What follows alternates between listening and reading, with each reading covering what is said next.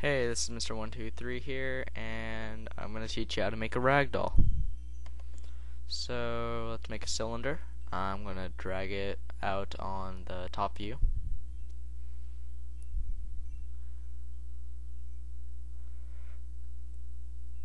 And I'm going to adjust the heights. So, I'm going to put 25 for height. Oh, no, that's bad. Okay, I'm just going to put 40 for height, and I think 10 for radius is fine. So put the height segments to I want to say 4. No, I'm just gonna adjust the height.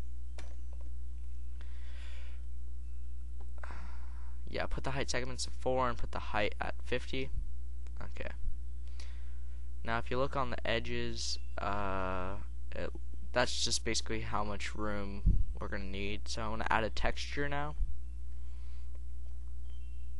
I just have a basic yellow texture that I'm going to add so I can export it and put it into Garrys mod or whatever you have desired. So just a plain yellow material. And I'm going to rename the cylinder to just tutorial, and I'm going to convert it to editable poly.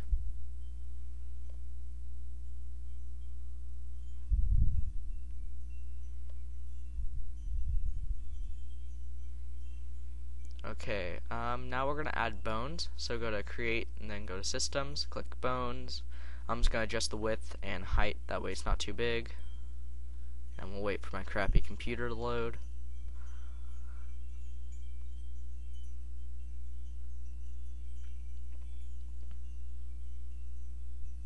Okay, now click at the bottom, click once again. This is all left clicks, you know. Click again at the second height segment, click again at the third, click again to end it. Now see that little top thing, we're going to delete that, so just press delete. Okay. So we're done with the bones. Or just create them, that is.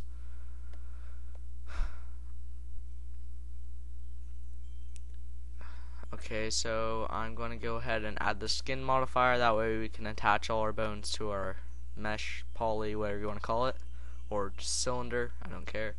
You can do it two ways, so you can do it the way I'm going. Just go to modifiers, animation, then click skin, and then you want to envelop the skin, click add, select all the bones.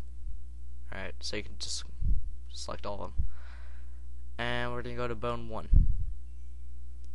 Actually, I'm going to change the name of bone 1 to root bone, because that's going to be our root. It's the base, however you want to say it. Basically, that's not going to move. It's just our base bone, our root bone. Okay. So now we want to go down to the little weight tool with the wrench thing. Click it and go back to our where it says all our bones. Click root. Now we're going to highlight all our vertices. Press 1. Now we're going to highlight the joint vertices. Press 0.5. See how it's turning yellow? That's because we have a joint. Okay. I'm going to go to bone 2 or bone 3. Press 0.5 on the joints. Oh wait, whoops, messed up right there. Alright, just ignore this right here, I messed up. Alright, so on bone 3, if you look, we're in between those two. On bone 2, we're in between these two yellow.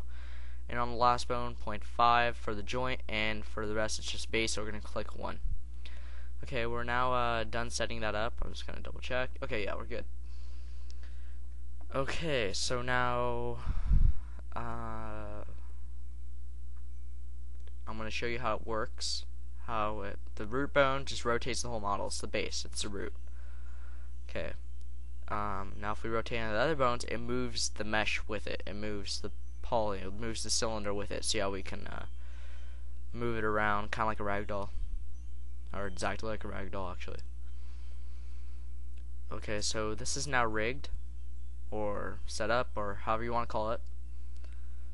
So we can export now. Click export, go to whatever folder you want, type out the model and the name that you want. I'm going to call it reference, and then click SMD. So I'm going to use an reference. I already have the file. I'm going to save it. I'm going to overwrite it. Now I'm going to export as reference. See, we want to have the top box checked, or